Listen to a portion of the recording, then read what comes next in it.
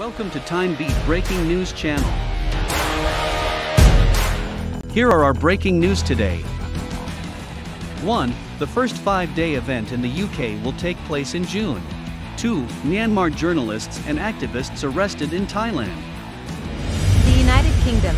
The first 5-day event in the UK will take place in June. In a return to live in-person events, the organizers of WimbledonBookFest have announced a 5-day festival for June. Sunrise will be the first of 2 5-day festivals on Wimbledon Common this summer.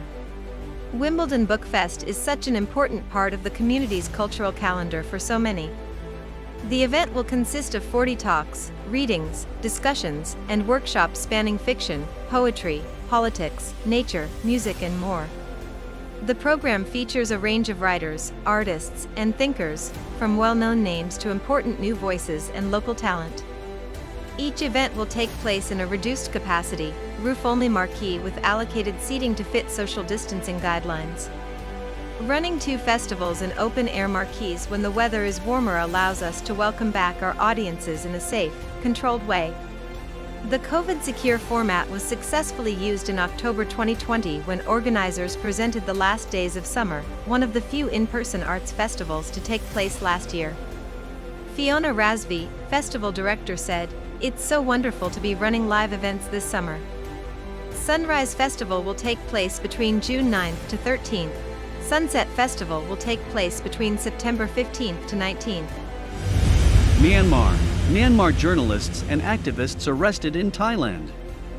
3 journalists and 2 activists from Myanmar, who fled over the border to Thailand, have been arrested for illegal entry and could face possible deportation. Broadcaster DVB, Democratic Voice of Burma, said their lives would be in serious danger if they were forced back to Myanmar, where the military took power in a coup on February 1st, and has since arrested dozens of journalists. Since February, 4,916 people have been arrested by the military, according to the advocacy group, Assistance Association for Political Prisoners in Burma. The majority remain in detention, often in unknown locations. The junta banned DVB and several other media outlets in March in an attempt to suppress independent coverage of protests against its rule. Despite the risks, journalists have continued to work in hiding, documenting the military's brutal crackdowns in which 781 people, including 52 children, have been killed. The Panapong Cherangsri, the head of police in the Sansai district outside the Thai city of Chiang Mai, told Reuters that 5 Myanmar citizens had been arrested for entering the country illegally and would be brought to court on Tuesday. He said they would be deported in accordance with the law, but added that because of the coronavirus outbreak they would be held in detention for 14 days before being handed to immigration authorities.